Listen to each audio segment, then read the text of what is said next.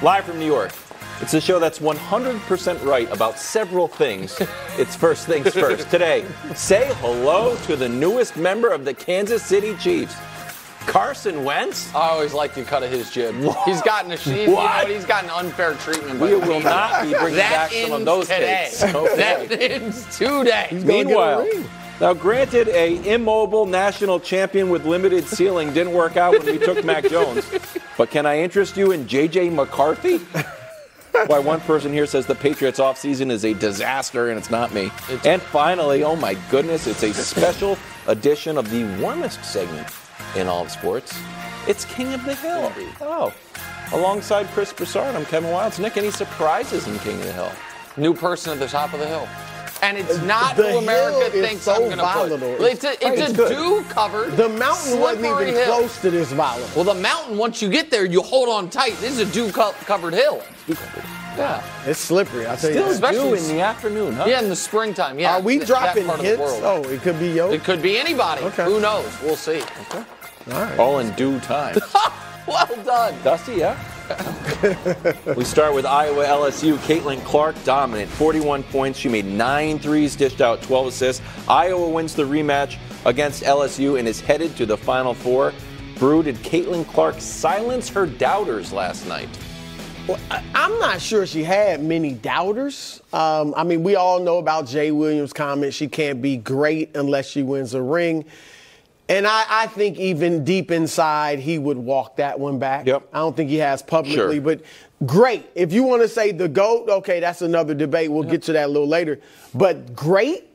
She's clearly great. Saying Caitlin Clark's not great is like saying Einstein wasn't smart. Wow. I mean, she's that great. All right, I'm proud of that. No, but I think one thing, because we can't assume, even though obviously the popularity of the game for women is skyrocketing, we can't assume everybody knows what her game is like. All right, so in specifically asking me about last night, a lot of people may think she's just a scorer because she broke the scoring record, right? But when you saw last night, she is a great passer, too. She had, in addition to the 41 points, the 12 assists. The game before against Colorado, she had 29 points, 15 assists. She's averaging 10 assists in the tournament. And she is not just, and I don't mean this in a negative way on these guys, but like an Allen Iverson, Russell Westbrook, who would pass, they would be looking for a bucket, draw attention, double, triple team, and kick it to a teammate, kind of as a last resort for assists. She is a real playmaker. Like, she has court vision. She throws pinpoint passes, sometimes even kind of passing players open. Like, she is a great passer in addition to absolutely. Yep. So I think you had to see that. And also, if there was any doubt, because some people were throwing out Juju Watkins, Paige Beckers, at who's the best player in the country, it's clearly Caitlin Clark. On a night when Angel Reese was on the court, who played well, but she's not as good as Caitlin Clark, Beckers and Juju played later that night. And Beckers was great, and Juju played well too. But clearly, Caitlin Clark is the best player in the country. And this graphic kind of sums it up. Look at the number of teammates. So these are the top 50 recruits when they were coming out of high school, like a 4 or 5 star, think of that way. Top 50 recruits. Iowa has 2, including Caitlin Clark. She's got one teammate. One teammate who was top 50. LSU, 5 of them. Yeah. UConn, 7. South Carolina, 7. Yeah. And she's running through the tournament. So this is somewhat like a Larry Bird when he carried, it's not quite as much because Iowa's been a good program, but the way he carried Indiana State in 1979. So I thought she showed all of that last night. And listen, Kim Mulkey is getting some criticism today, a little bit of it fair, of why didn't you switch up the defensive scheme, maybe a Flaugier on her more. Haley obviously was having Haley had a rough tournament. I like Haley Van Lith. I liked her attitude last year. I liked the way she stood up for her teammates this year. She shot 20% for the tournament and had a rough game offensively last night, and defensively had no answers. So maybe Mulkey could have switched some things up. But one of the reasons it wasn't just blitz Caitlin doubler is because of what Brew's talking about. She's such a good passer and such a willing passer that wouldn't have necessarily solved your problem. This was a legendary performance by a legendary player. Caitlin Clark has 2 career 40-point double-doubles or triple-doubles. They have both come in the Elite Eight in back-to-back years. Last year against Louisville and then last night. Wilds, your point yesterday that I didn't mean to, but jumped on you a bit on as far as, well, as far as, I wasn't really trying to call you a fool. I didn't like the discussion that I was seeing, which was essentially saying her greatness is predicated on this result. Because to me, her greatness was already established. But part of that point is correct, which was you could argue this was the biggest game of her career. Bigger than the national title game. I know that sounds counterintuitive, but because this team had beaten her, because everyone came back, because this was a team, because now she already was, instead of last year, she was player of the year, but the story and legend was growing. Now she is a legend. She's broken the records. If you then have the same team beat you back-to-back years, but this one before even the Final Four, it's going to feel a little funny that that's the way the Iowa career ends. Instead, she had one of, I don't think it's but one of the greatest games of her career. And here's the other thing I'm going to say about Caitlin Clark, which I think is so cool for women's sports and for sports in general, but particularly this moment for women's sports. I would argue for a decade, young basketball players, not all, but many, have said, God dog it, I want to be Steph Curry. And no one has succeeded, and now she has. That's a good take.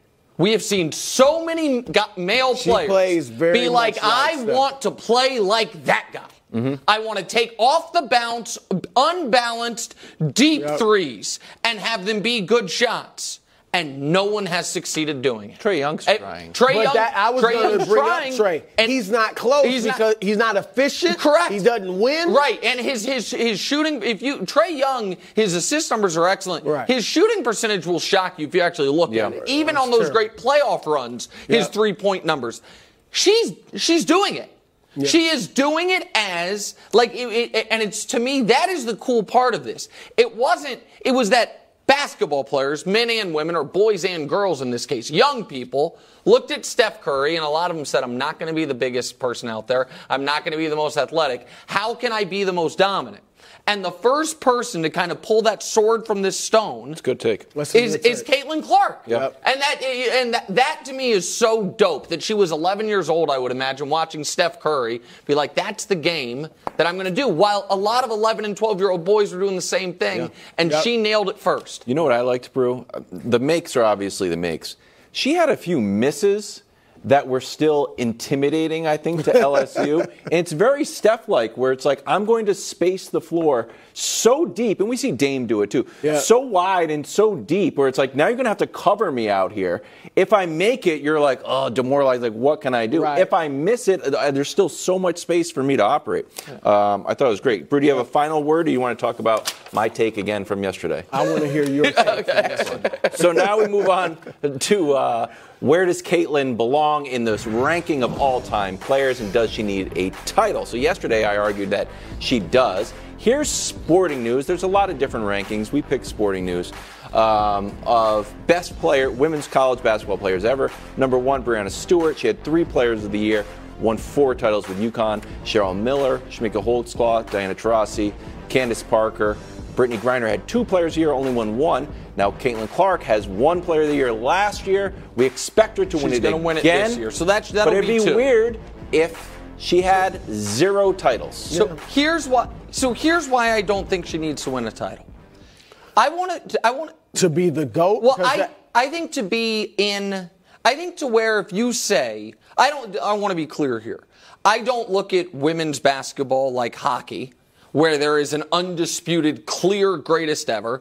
I don't look at it like the NBA, where there is an undisputed, clear, you can only make an argument for 3 guys at most. I think that list is a fair list, and I also think some people might throw Sue Bird on there. I think some, you know what I mean? Like that list is, it is a lot of people. The reason that I think Caitlin is already in the conversation is, and this is why I get frustrated with the count the ring stuff. Let's show that graphic again if we could. And again, in your mind's eye, imagine that there's a 2 for Naismith Player of the Year for Caitlin because she's going to win it this year. And then I'm going to add a column. And that's WNBA teammates. And obviously, Cheryl is in a unique spot because the WNBA didn't exist. So she had tremendous team. That's what I would imagine. Right. Cynthia Cooper, who might have been the greatest WNBA player ever. But okay. So what you're going to notice is, so wait. The only person on the list who doesn't have multiple titles is Brittany Griner. She's the only person on the list whose entire starting five wasn't future pros. Caitlin Clark, now again, Caitlin's number could grow greater than 0 because, when her class graduates, some of them could go on. But to me, Brew, what she did last year, and I apologize for going long, I just want your opinion on this. Beating South Carolina last year was more impressive than if someone else beat South Carolina and then Caitlin won the national title. South Carolina, going into that game, had won 42 straight games. Since that game, they've won 36 straight games. Over the last 2 years, South Carolina is 72-1. The one loss was to Caitlin Clark. South Carolina has pros all over it. Last year, the number 1 pick of the draft. This year's got more people. She has, and we can show you her numbers in her biggest games. If we can pull that up real quick, Hubs. In Elite 8 Final 4 national championship games, what she's averaging. It's not that she hasn't shown up. It's not that she hasn't been great in the biggest moments. Here's what she's done in her 4 career biggest games. Oh, pretty good. Yeah. And so yes, a national title, Brew, would be I don't want to say the icing on the cake because I know it's more than that. But the circumstance in a team sport has to be factored into it. It's a great argument. Brew's going to be with me. Watch this. Yeah, I was going to say, look, it is, because we're talking GOAT now. Yesterday we were talking established all-time great, which you and I were like, she's already that, regardless of what would have happened last night. GOAT is a different conversation. And look, I don't claim to be an expert on women's basketball history.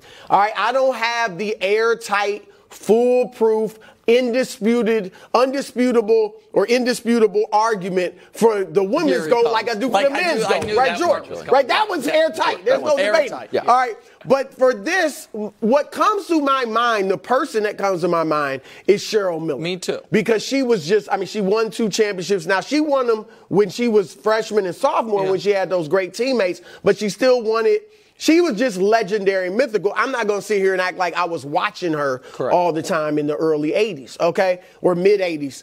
But I'll say this, and I have watched, a decent amount of the women's college game and pro game. Caitlin Clark is the best player I've ever seen. And I'm keeping it to college. I'm not compared to WNBA. She's the best player I've seen. And you're right. She is like Steph. She's very much like Steph Curry. I mean, he's a great passer, too. You don't see it as much because of their offense. But she's very much like Steph, except, and we were talking about this before the show, she's the equivalent of probably a guy that's 6'6" in men's basketball, because she's 6 feet tall in women's basketball. All right, so it's like that's why she fills up the box score, and not like Steph doesn't really do it because of his size. And so I think she's the best I've seen. However, Nick, there's not a basketball discussion, I don't think, where we don't when we're talking about GOAT, where we don't include rings. It's not the end all be all, but we include rings. I can't say she's the greatest college player ever, even though that's what my eyes tell me, unless she's got a ring. And Iowa's not Indiana State. No, I'm not saying Iowa's Indiana State. Vivian Stringer was there. They've been a good program. I'll be honest, I didn't know Vivian Stringer was there, but shout out to Brew for they're not UConn or Tennessee, but they have been a good program. This is where Wilds making fun of me because he was like, your brain works like this on all things. That I am not just process over results on a lot of things, but also taking things to its furthest logical conclusion, which is, if we are saying you can't be in the discussion without a ring, then we are saying then take it further. So if she averaged 60 a game, no, but so wait. That'd be impressive. If she scores 60 and gets knocked out by UConn. Pistol Pete averaged like 40. Nobody ever said he was great. I understand that, but that's different. To me, that's a different story, because we were saying that he was playing a selfish brand of basketball, that he wasn't playing winning basketball. Nobody thinks that.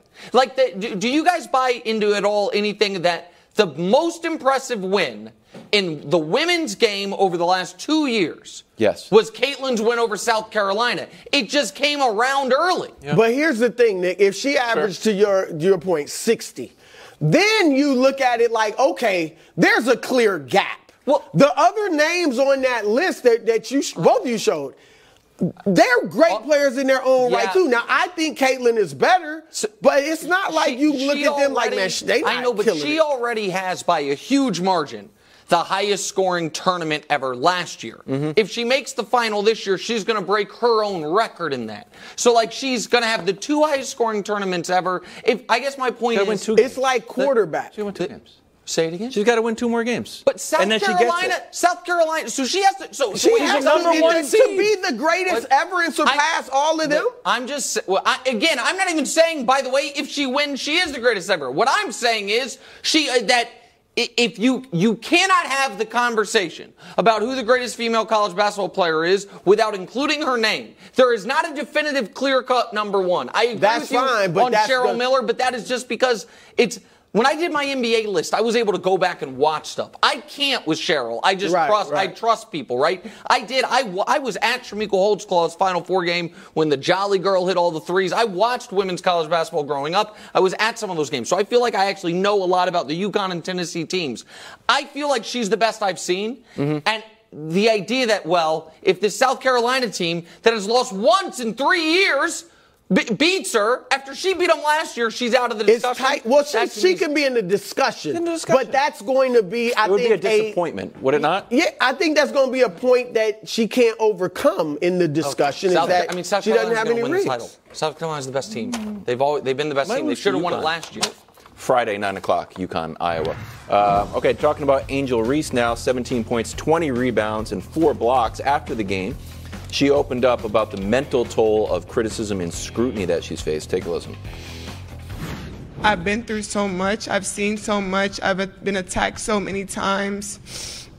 Death threats. I've been sexualized. I've been threatened. I've been so many things, and I've stood strong every single time. And I just try to stand strong for my teammates because I don't want them to see me down and, like, not be there for them. So I just want to always just know, like, I'm still a human. Like, all this has happened since I won the national championship, and I said the other day, I haven't had peace since then.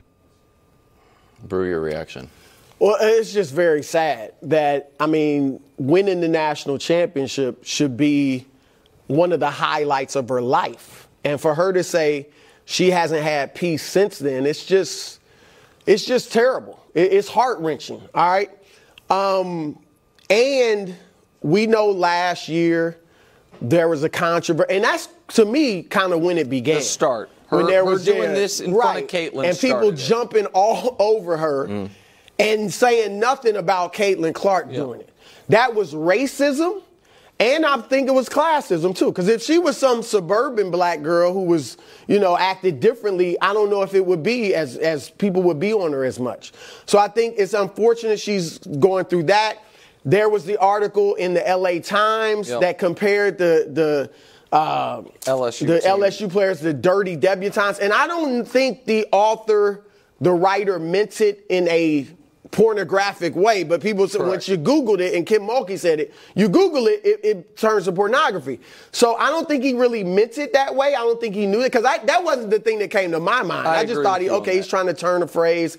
But she's the reason, not that, because she's kind of the face of that team, and he was looking negatively at that team because of what he thinks about her. And for her to have to go through that, like Kim Mulkey said, it is terrible that college kids have to go through this. Now, I will say this. As you become more popular, and as women's basketball is becoming more and more popular, they will also get some of the negatives that come with popularity in terms of, LeBron James is the greatest example. He is an awesome player, obviously, but with his stature has come a whole bunch of criticism and scrutiny that he has to have. It should be different with college kids, and a lot of times it is. Like, when I wrote, I would not criticize college kids or certainly high school. The same way pro. They're not getting paid. I know they are now with NIL, but they're not professionals. And so it should be different in that regard. But it's just, it's unfortunate And a lot of what she's talking about also is social media. Okay, not boom. just traditional media. I think that's almost all of it. I think the LA Times article was, maybe the straw that broke the camel's back publicly.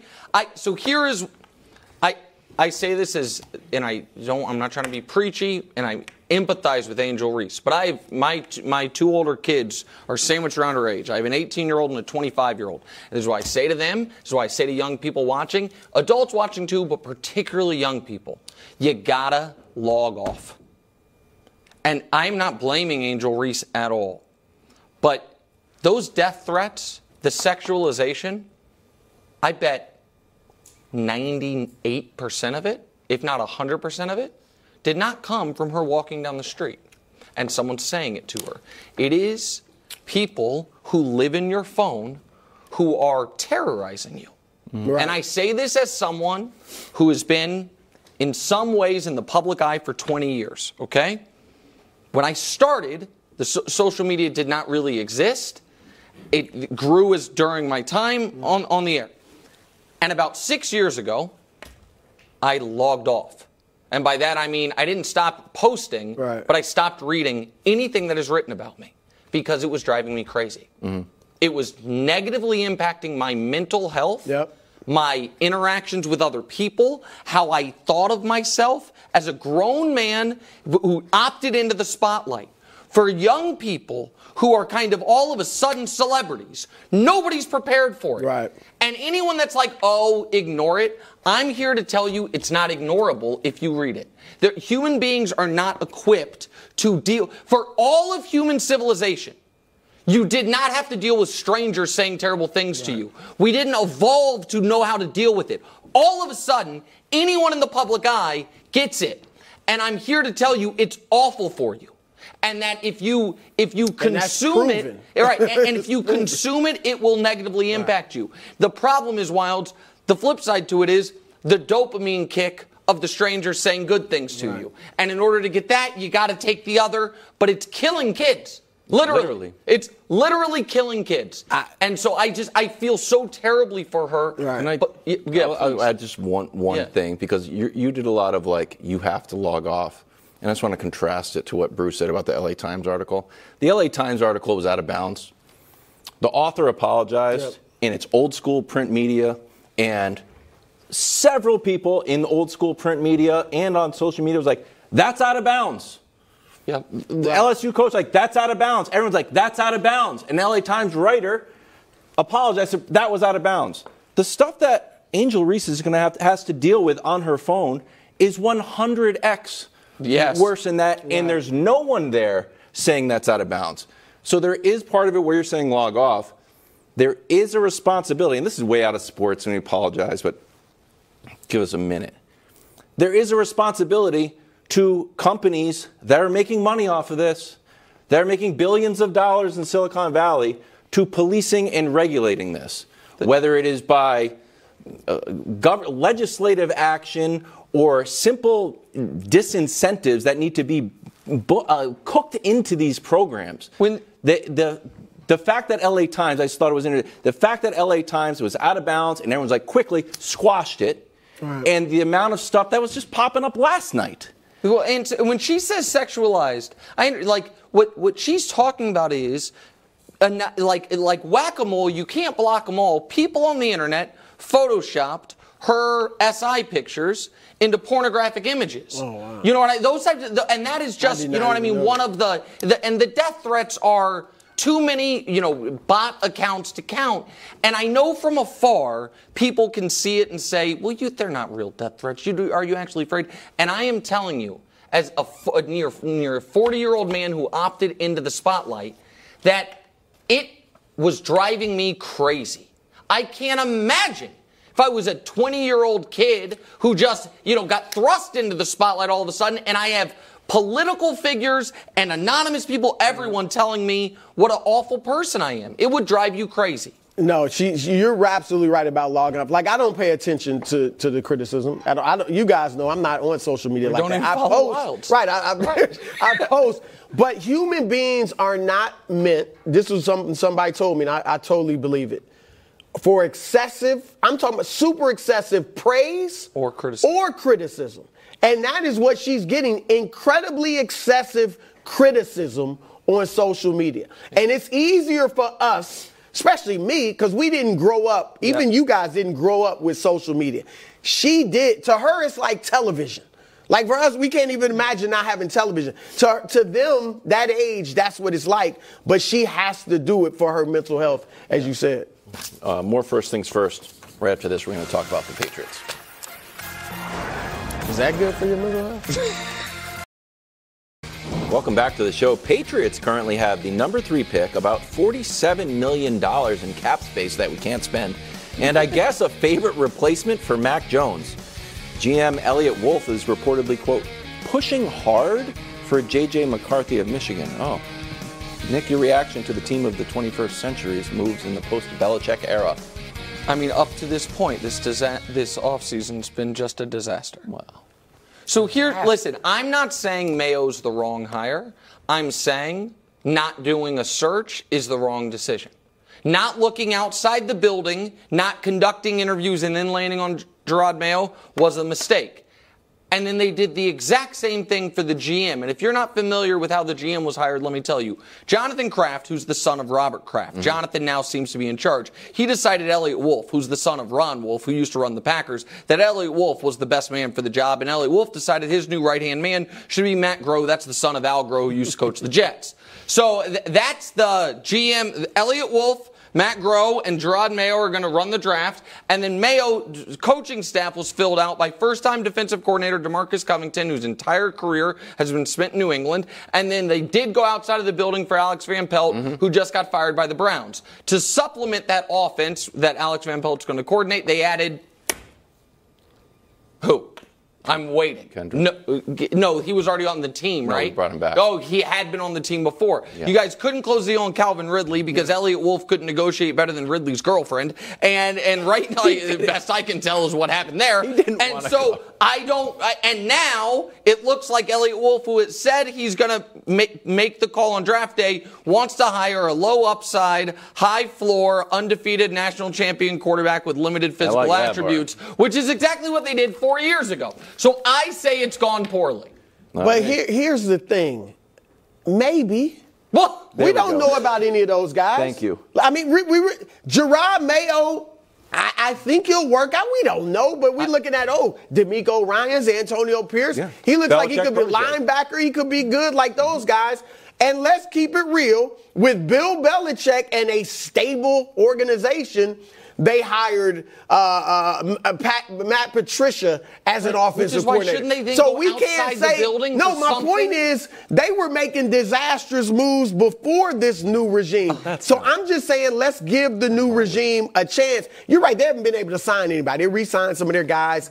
But this is a long-term project, so I'm not really ready to crush them yet, Wilds. I'll give them a chance to see what they do. Remember when I coined the phrase defense wins championships? Our defense was great last year. It's kind of inarguable. You brought back some of those guys. Yeah. But Judon was out for half the year, and Christian Gonzalez, who could have won Defensive Rookie of the Year, he was out early in the year. Both will come back healthy. Uche back on a one-year deal. So the defense will be excellent, which is why you might have thought I was on the drive for 7, right? Our 7th Super Bowl trophy. Right 7 here. wins. Boom. You see it. The drive for 5. Over-under is at 4.5. The drive for 5. You're going to be happy with 5 wins. Well, I'll be happy, and everyone who believed in me when I said take the Patriots over. We're on the drive for 5. And honestly, I am not trying to win the Super Bowl. It would be nice to win the Super Bowl. I'm not going to try to microwave it because we did have a rookie quarterback come in and lead us to the playoffs, but it wasn't the long-term solution. I would be happy with a drive for 5 or a little Lionsy. A little like, ooh, they're coming. They're going to be good. There's a little bit of energy there. Next year, they're going to be great. Wild. And the drive for 5 starts room, today. That would be good. Yeah, with cap room next year. Okay. We got cap room right now. We literally have money. But if you show people, as you said, we're coming. Oh, they're building something. And then you have all that cap room. We have $47 million. Like, hey, want 47? Well, because people look at you like they're a joke right now. You got to change wait that till the image. drive for 5. And I just want to be very clear before we move on. I am not trying to say that I think Gerard Mayo is going to be a bad head coach. I think he's an unknown for everybody. What I am saying is, I think any coaching search where they leave out the search part is a mistake. It was preordained. It was preordained by a regime that evidently the Crafts had so little taste for. They made a 10-part documentary. The last 5 parts were tearing him down. Well, and now it's his protege. It just doesn't seem like. Quick question about this conflicting news stories, which I found a little bit disheartening.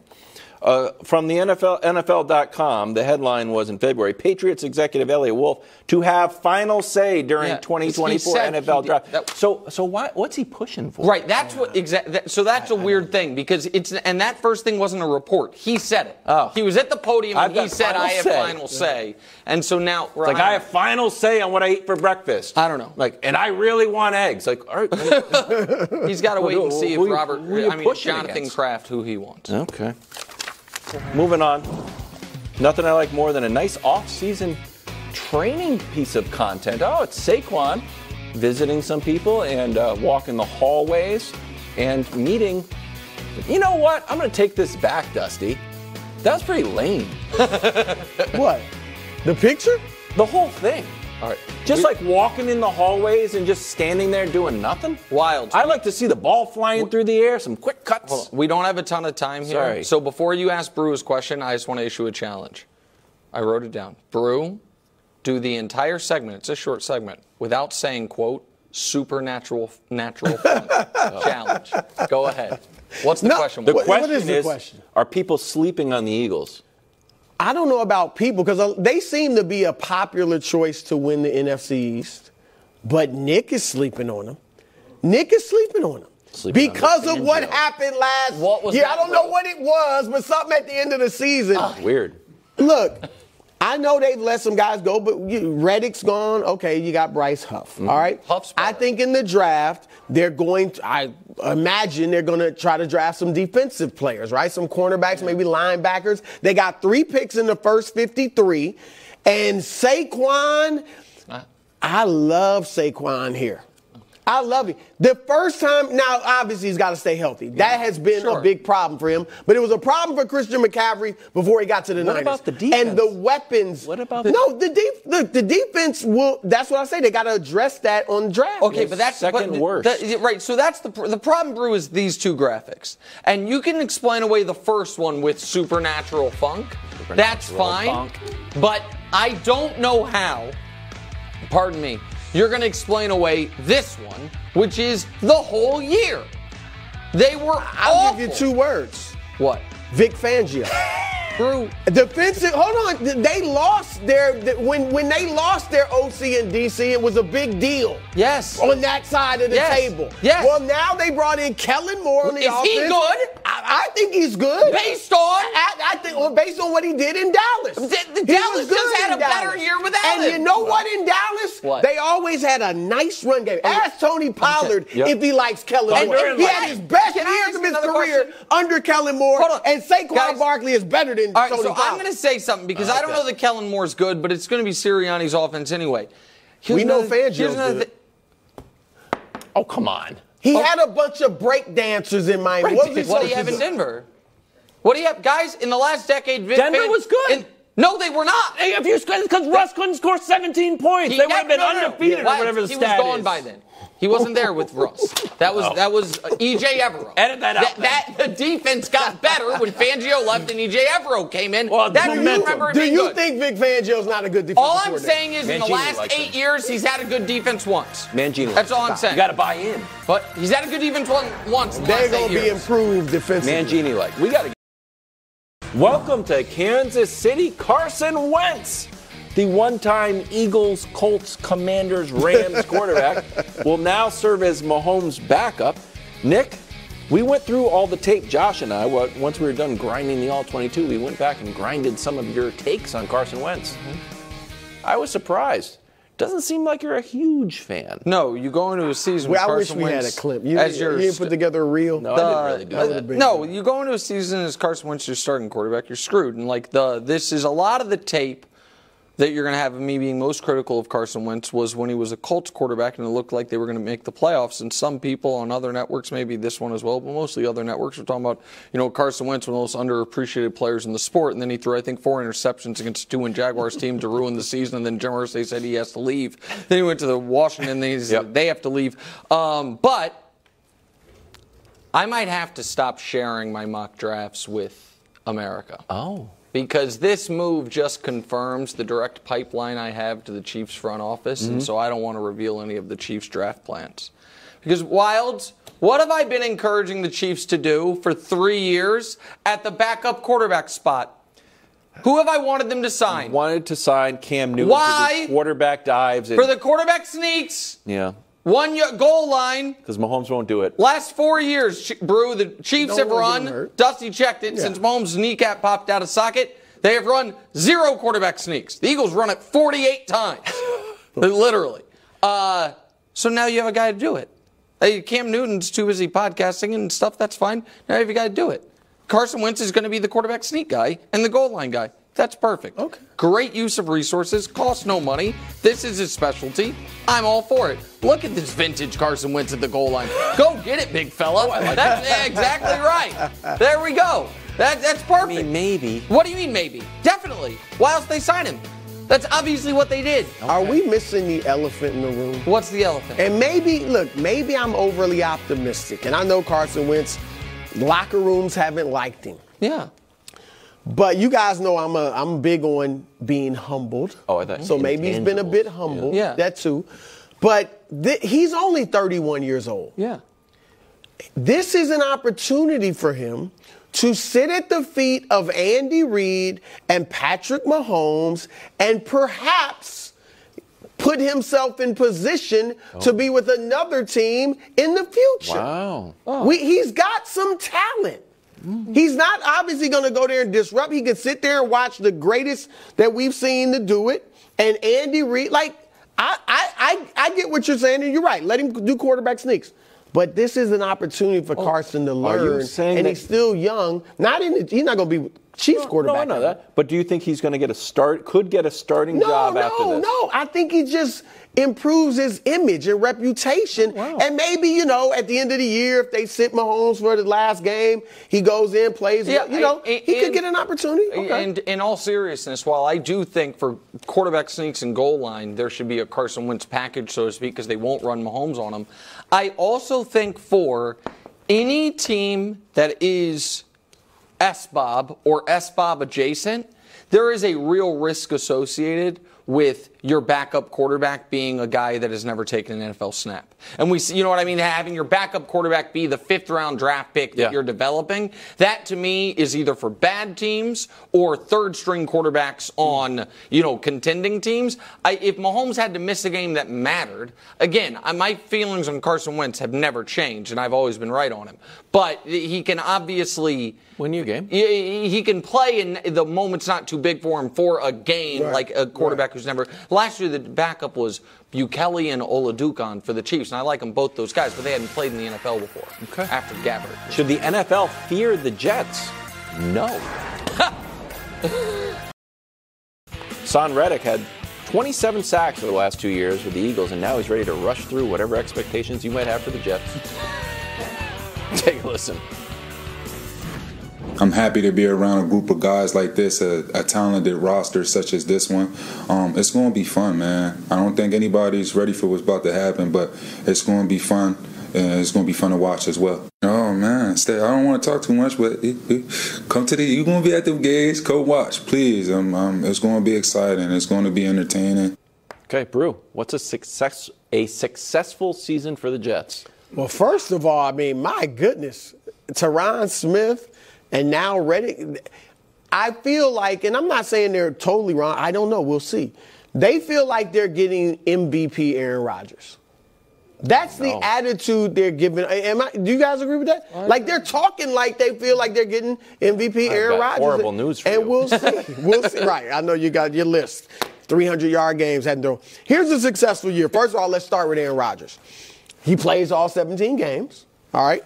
He throws fewer than 9 interceptions, or 9 or fewer interceptions. Okay. So single-digit interceptions. That's another way to say it. 30-plus TDs. Okay. I need it. 30-plus TDs, all right? 4,000 yards, which isn't a ton anymore. It's like 230 yards a game. All right? That's all. If you play all 17 and throw for like 230, 235 or whatever, you get 4,000. Now, you get over that type of year, He's like, they make the playoffs. Okay. They win a game.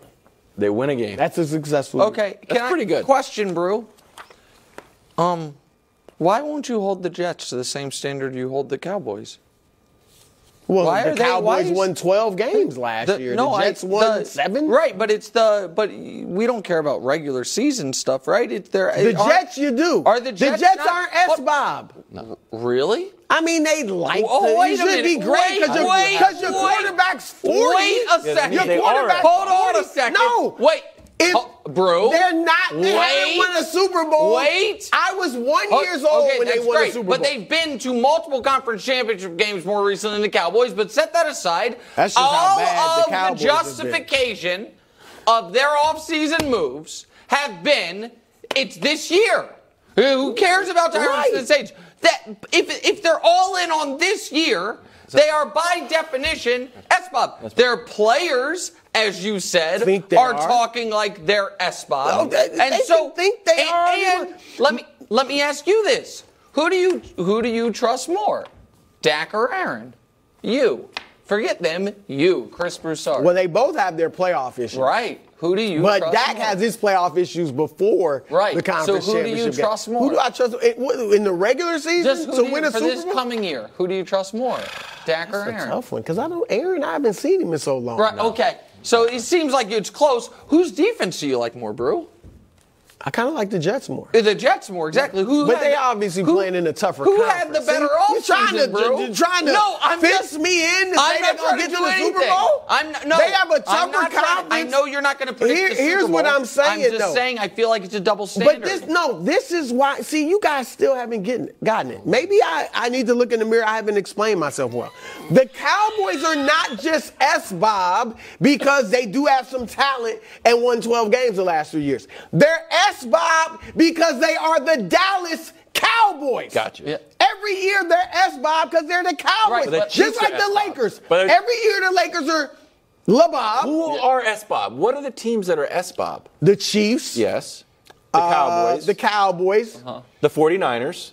Then, because recently and the Niners. Jets are probably S-Bob. They're all in. The Jets are all in. Their quarterback hold on, let me say something to the Jets. Yeah, please. Okay. You should be thinking S-Bob. In your mind, you should be S-Bob because your quarterback is 40. I'm looking at it from the outside saying there's no way they're getting to the Super Bowl.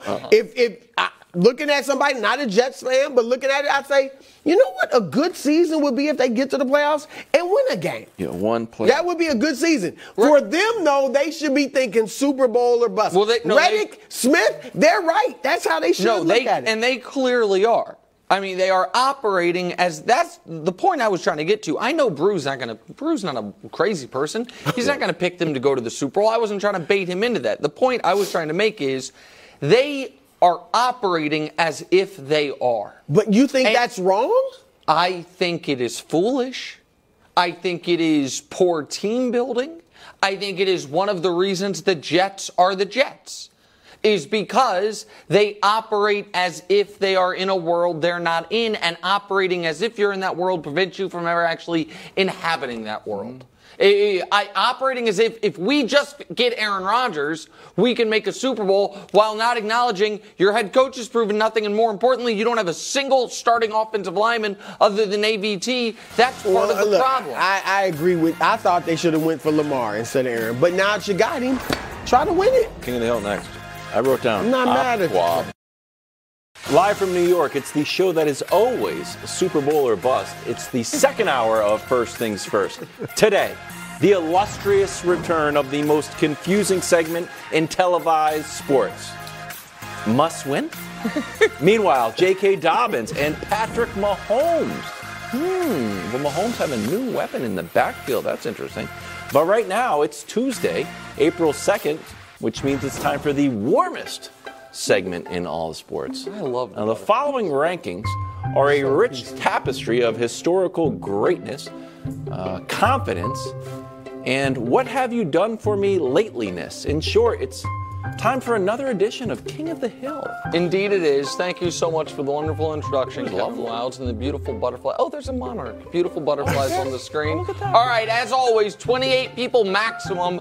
Some new additions to the Hill, which means, of course, unfortunately, a few people slipped off the dew-covered hill. So, slid in the valley. Jamal Murray's hadn't played, so he's off. Sabonis and Siakam, they both slide as well. Now to the 7th row. These are players 21 through 28 approximately. All right, Jimmy, it's kind of time for you to start playing great. I think he's 12 points a game this last week. It's about to be playoff Jimmy time. Tyrese Halliburton and Jalen Green slipped just a tiny bit, not much. And welcome to the Hill, Cade Cunningham. And that was you nice know, we were well, Cade's 34 points per game this week, up, and Detroit got a win, so that's pretty good. And Gobert is going to, we were thinking about it. Gobert's probably going to win Defensive Player of the Year. He should probably be on the Hill. Sure. And I'm shocked that you put Gobert on it. 17 and 12 this week. I'm not a huge Gobert fan, but fair is fair. 6th row, Wemby, a 40 and 20. The Spurs 2-1 this week. He's got some Defensive Player of the Year buzz. He's averaged 30, 12, and 6 for the week. He moves up. Kawhi and Jaylen Brown stay where they are. Dame missed a game and is in a bit of a shooting slump, so he drops down. De'Aaron Fox, the Kings 1-2 this week. And then DeJounte had the 44 points, had a game winner, averaged 28 points per game this week. They're 2-1, or 3-1, pardon me. He moves up a bit as well. Now we're to the real meat of it, top 15. Here it is, 5th row. Devin Booker stays. He had the 50-point game. He also had, I think, a 12-point game. So he's at like 28 for the week. KD also stays where he is. He and Booker shooting the exact same percentage this week, almost to the shot. Steph, season on the brink. They rip off a 4-0 week. He deals with Draymond's nonsense. He moves up. Zion and Kyrie maintain their position. Now to the top 10. Anthony Davis was a tough one. Wanted to move him up, but he did miss a game. But 27 and 17 in the games that he played, but they lost one of those weird spots. So he stays where he is. Jason Tatum, those back-to-back Hawks losses just ring in your ears a bit. And so he slips a bit. Ant-Man, just 19, 6, and 5 this week. And Shea, still not leading the league in assists, but still a great MVP candidate in a bit of a quiet week. Now, to the top 6. 3rd row. Welcome back to the Hill, Joel Embiid. Wow. The respect the reigning MVP gets is just by his return being announced. He gets his placement near the top of the hill. He was averaging 35 a game. He had to fall because he wasn't playing at all. He was reportedly maybe going to play tonight. Now it'll probably be later this week. But Embiid back on the hill. LeBron, we're fair on the hill. We can't move him up just because he has the first ever 40-point game on just 17 shots, 6 free throw attempts. We're not going to do that. And just because he's shooting 63% from the field and 64% from 3 this week, not enough to move him up because he did miss a game. And they lost the game. 26, 10, and 8 for the week for LeBron. And then Jalen Brunson. Now, they lost these last 2 games, but one of them he scored 60. The other one, he had a great 30-point game. For the week, he's averaging 39 points per game. Wow. We have to move Jalen Brunson up. And now to the controversy, bro. Slipping a bit. Wow. Nikola Jokic. It's fair. They were 1-2 this week. He shot 20% from 3 this week. He seemed to really miss Jamal Murray this week. Giannis, now they also went 1-2. Giannis averaged 33, 17, and 8, but they went 1-2. So who does that leave at the top of the hill? Soon to be MVP favorite? Maybe. Wow. Luka Doncic, undefeated this week, 34, 11, and 8. 55-53 shooting splits, surging. You're not hearing as many arrows slung at heliocentricity that lately, are you, America? That is the latest edition of King of the Hill. Great. Well done, but I got to be honest, I have no clue what the criteria is. The rich tapestry. We go over it. Is it this season? Is it this month? Is it this week? Wilds. Last game? I don't I do know. the whole intro. I say it's a rich tapestry.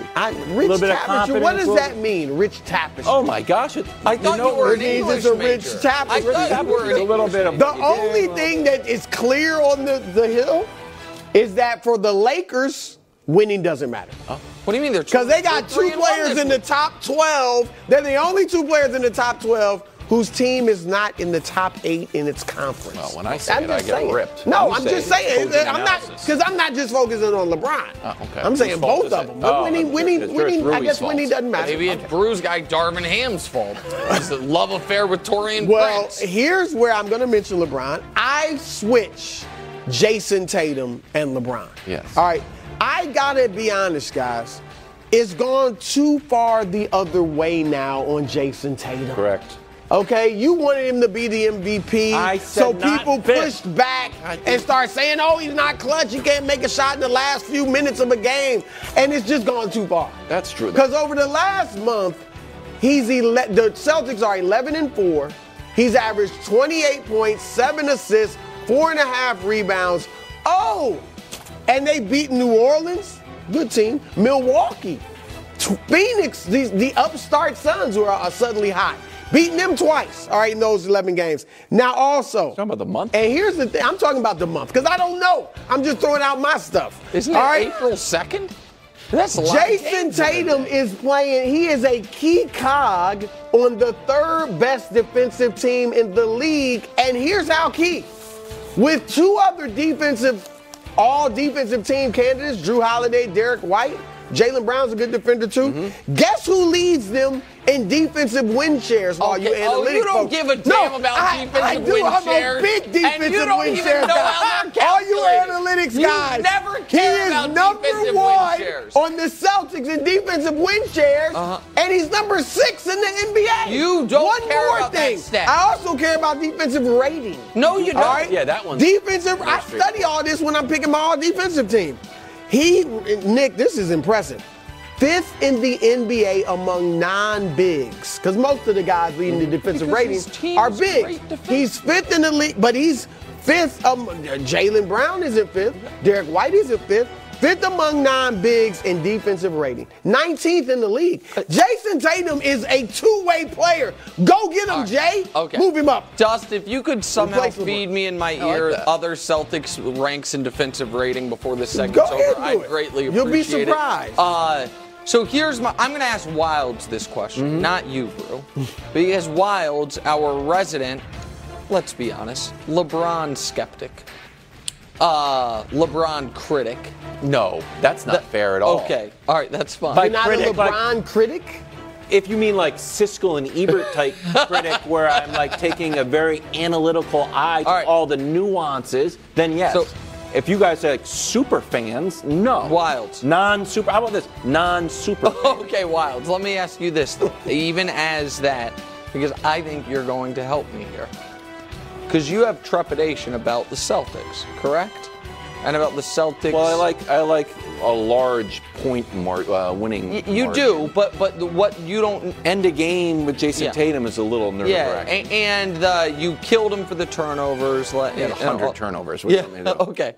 So here's my question: as Brew wants to switch LeBron and Tatum, would you believe in the Celtics more this year if this moment those two guys switched teams? Oh no! I'm asking you. You've gotten more and more imaginative.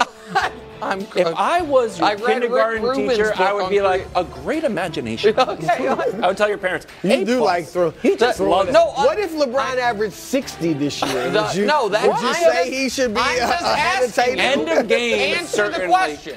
Can LeBron come in for the fourth quarter? Fourth quarter like a relief pitcher?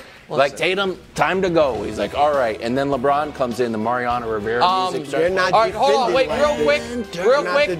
This is coming in, late breaking news. Chris Stapps, Al Horford, and Derek White, all better defensive ratings than Jason Tatum. Take that, bro.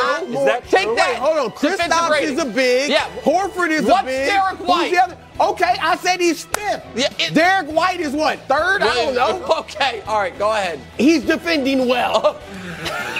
Come on. Defending better than LeBron this year. Well, yeah, and Luka.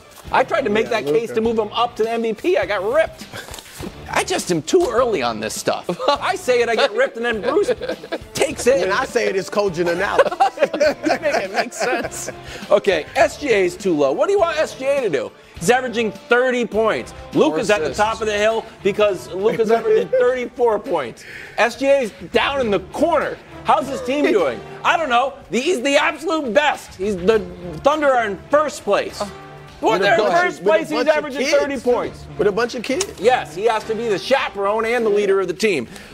This week, you said he had a quiet week. He did hit the game winner in the world's most famous arena, so that should count for something. I know he only scored in the teens. Now he gets to play. He was all ready for Embiid, and Embiid looked across the aisle and saw SGA there. So you know what? Why don't I push my return back to later in the week?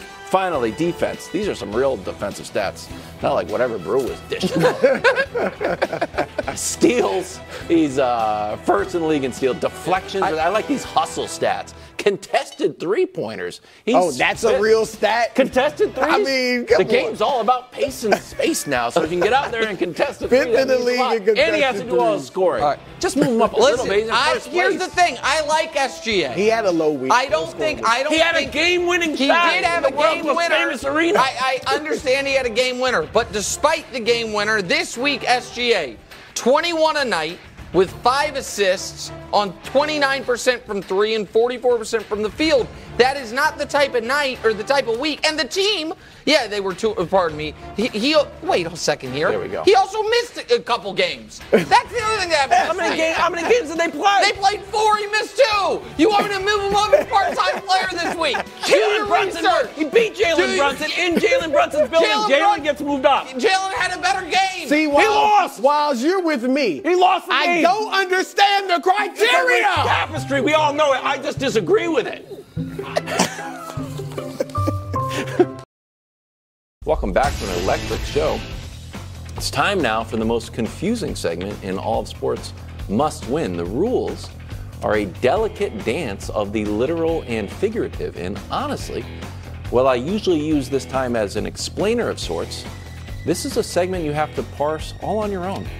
High stakes tonight, and we start with Brew's Clippers. Headed to Sacramento. They've won 4 in a row, but no Kawhi tonight, Brew, while the Kings are trying to claw their way out of the play-in. So, Brew, must win?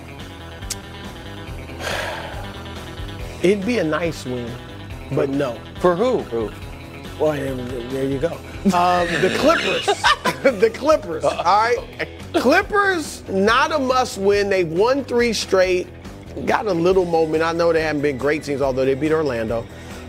This is the 4th game on a 4-game road trip. Mm-hmm. The NBA kind of did them dirty. They just played in Charlotte, had to fly all the way to Sacramento, and now they're playing the Kings, and Kawhi's out. So I'm just being realistic. It'd be a nice win for them to get, but not a must win. I know the standing situation, but that's where I'm at. So it is not a must win for the Clippers. It is a must win for the Kings. Because now that Kawhi's out, you're trying to hold off the Lakers. You don't want to drop to that 9 line. The Lakers desperately trying to get out of that 9 line. And the Kings right now are in basically tied with the Suns. They're both a couple losses ahead of the Lakers. And now all of a sudden Sacramento gets the Clippers with no Kawhi. This is a game they've got to win. So it's a must win for the Kings. No, because the Clippers are basically fine where they are. They're not going to fall to the play-in, and they're obviously not going to move above the 4 line at the highest. Not a must win at all for the Clippers. Okay. Brews up 1-0. Why? Must win. Luka headed to Golden State tonight. Mavs looking for their 8th straight win. Warriors still in 10th, but now have a 2-game cushion over the frisky Rockets. So, Brew, must win? I'm going to say for Dallas, it's a must win. Here's why. One, if Luka really wants to get in the MVP conversation, then they got to get 50 wins. All right, and they got to get close to Denver in the win, because that's his biggest competition, obviously, is Jokic. All right, they're also trying to get home court advantage in the first round at the 4th seed. So this is a big game for them. For the Warriors, I mean, no. Okay. They got a 2-game lead on Houston, but it's close. I was tempted to say yes. Brew, did you not know we were doing this before the show? Yeah. No, I know, but I'm thinking out loud. Suspense going. All right, I mean, in the future, we might have to, like, go back and forth on who gets to go first, because Brew goes first each time, and oddly, he nailed that exactly correct. Okay, perfect. So because it is a 100% must-win for Luka's MVP case. And, okay. I mean, you said he nailed it 100%. Yeah, I mean, so we can move on. I mean, he's right. Save it, but you'll give you extra time here. Okay, good. Let Nick go first. No, this is his guy. We're doing this one for you. You're going to go first on all three. It's an outrage. This is all the reason we're doing this. That is my guy. It's because of you. It's written in the bylaws I have to go first on Wemby topics. Yeah. The Nuggets are currently half game behind the Thunder. The Spurs are 34.5 back. Wemby looking to build his case for Defensive Player of the Year. Brew, must win?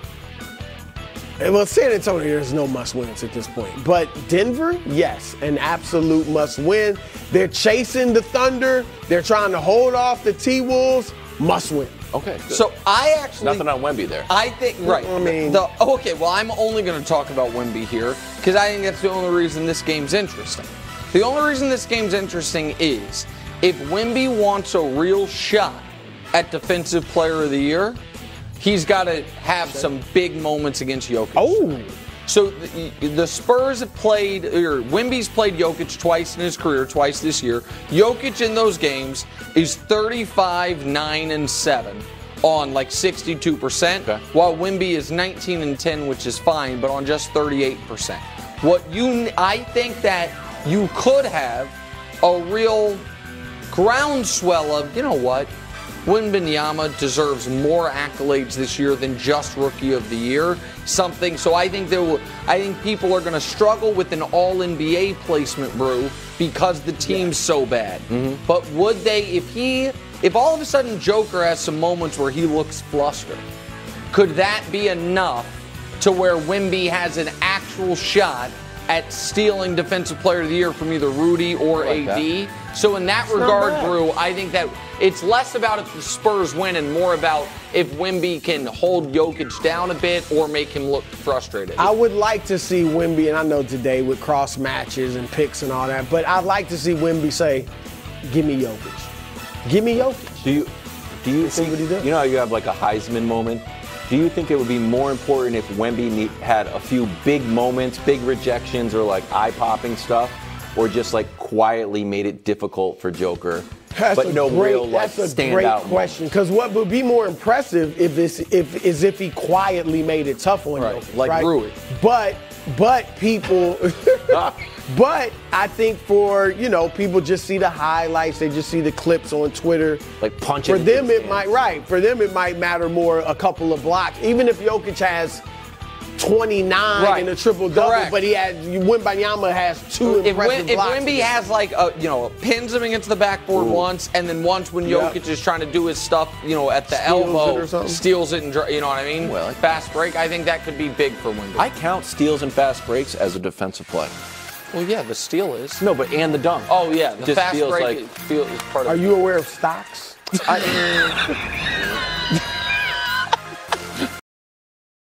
One of the best segments in all sports, if not the best.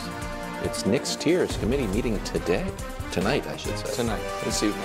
Medals time. Tatum. I got a mole in there. Wow. I can't wait. Tatum against Brandon Miller falls asleep and he has a slam dunk. 2 of his 25. Celtics won by 14. No one cares anymore. Brandon Miller did just win Rookie of the Month for the Eastern Conference, though. Miller's? Wemby won it for the West, just edging out my guy Scoot. Bronze medal. Tyrese Halliburton, 27 and 13 in a win over the Nets. Again, I told you that the Nets defense is lacking. It just is. I brought this up in LeBron's 40-point game. You guys weren't listening. Silver medal, Jaren Jackson Jr. I can't remember the last time there was a Grizzly in this show in any capacity.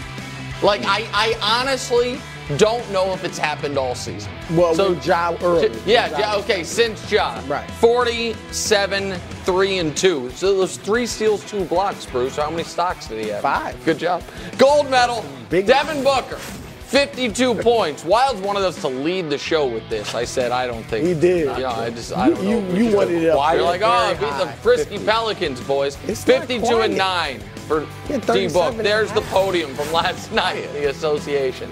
He has 37 points at halftime. I know, but he does this all the time. Yeah. He can like, when I said we shouldn't do it, Brew, Wild started yelling at me on the morning call, didn't he? Yeah. Wild was very mad this morning.